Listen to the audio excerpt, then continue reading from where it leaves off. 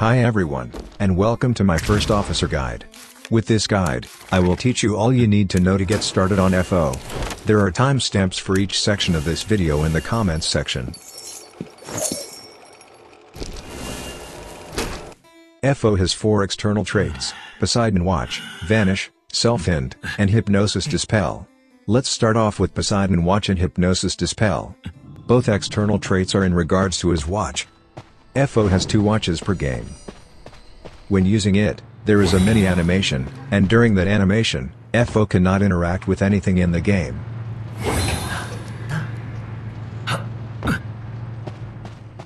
The watch gives you a 10% movement speed buff, and causes a hypnosis where the hunter sees a delayed image of you.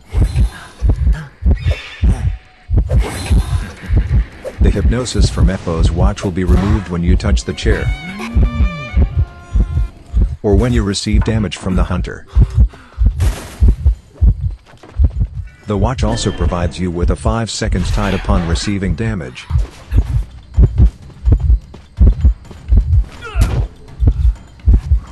Though, keep in mind that the 5 seconds tide will not take effect if you get terror shocked.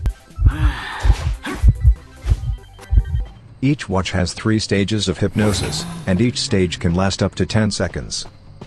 The first stage affects a radius of 32 meters. And affected hunters will see a 1-second delayed image of the FO.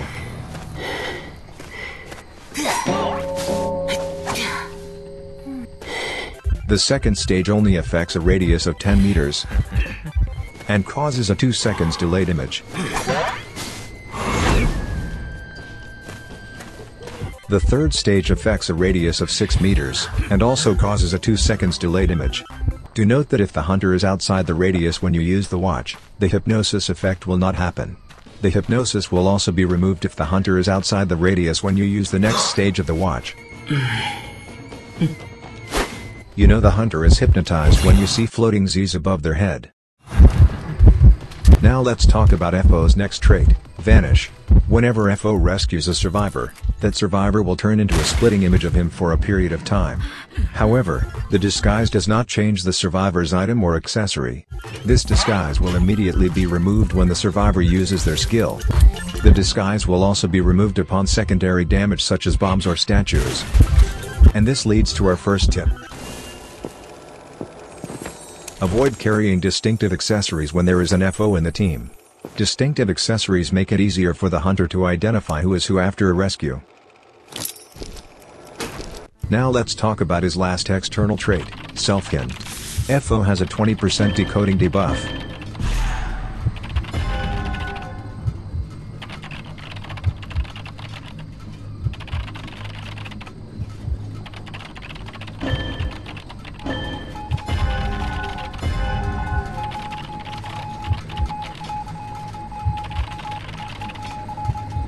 He also has a 20% slowdown on chair, which makes him the survivor with the longest chair time in the game.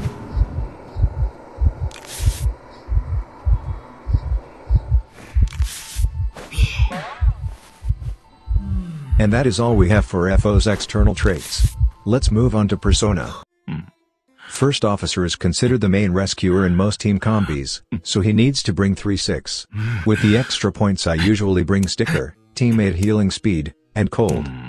However, in larger maps I bring 3-6-9. This is because if my teammate is downed at the other side of the map, I can get the extra speed boost from vaulting a pallet to close the distance.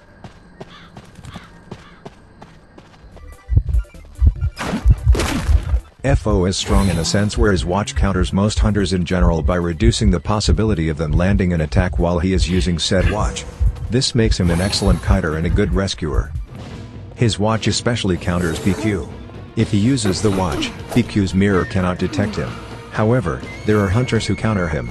And by hunters, I mean one hunter. That hunter is Ann. Ann's cats won't be fooled by FO's hypnosis, and would still jump on you when you're within range.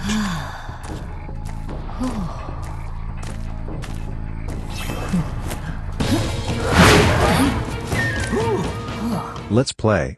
Spot the first officer. There he is. Another 2 counters would be White Guard Siphon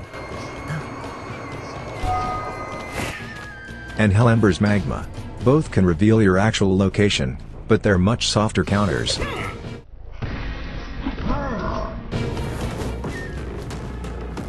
Now let's discuss his playstyle. Whenever I play Rescuer, I like to make a lot of noise during my early game. This is because there are no benefits for hunters to chase a Rescuer first.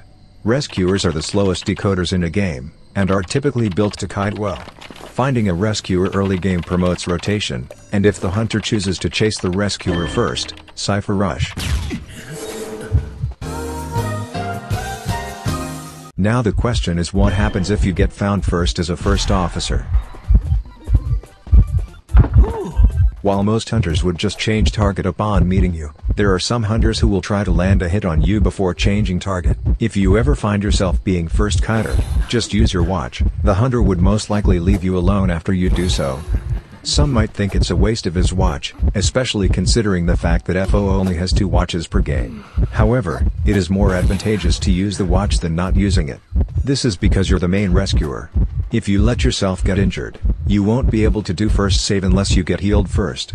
Finding someone to heal you wastes time and slows Cypher Rush.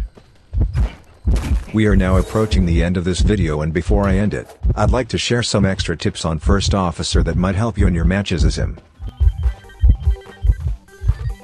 If you use the watch too late, you will most likely eat a free hit right after and waste the watch. To avoid this, you want to use the watch earlier.